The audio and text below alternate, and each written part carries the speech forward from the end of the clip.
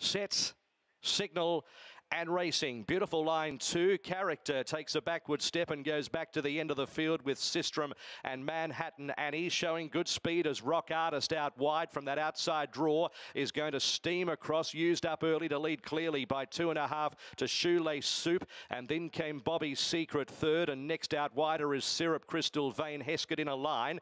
They were followed by All Sacred, then came out Deeper Blaze Zero with a back to follow 2/3 down the field.